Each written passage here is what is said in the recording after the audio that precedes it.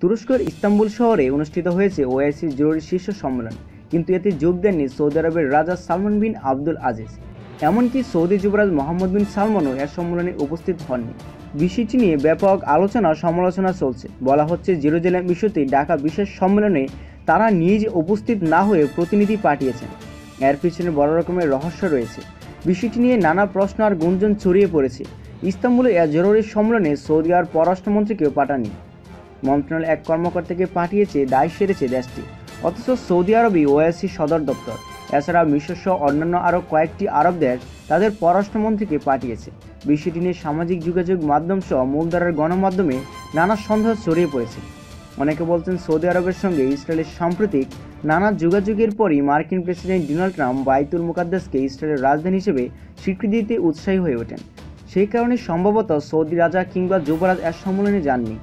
অনেকে বলেছেন, তোপের মুখে পড়ার আশঙ্কায় সম্মেলনে অংশ নেননি সৌদি রাজা কিংবা যুবরাজ।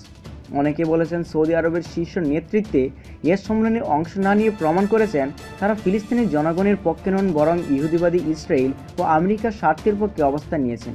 1969 সালে পবিত্র আল আকসা মসজিদে ইসরায়েলরা আগুন দিলে মরক্কোর রাজধানী রাবাতে মুসলিম দেশগুলোর অংশগ্রহণে একটি সম্মেলন অনুষ্ঠিত হয় এবং সেখানে ওআইসি গঠিত হয়। এটি এখন জাতিসংঘের পরে সবচেয়ে বড় আন্তর্জাতিক সংস্থা। তবে 48 বছর ইতিহাসে এর সংস্থা খুব বড় কোনো সিদ্ধান্ত নিতে পারেনি, বরং দিন দিন এর কার্যকারিতা হারিয়েছে। বেশিরভাগ সময় এর সংস্থা নিন্দা প্রকাশ ও বিবৃতি দেওয়ার মাঝে এর তৎপরতা সীমাবদ্ধ রেখেছে।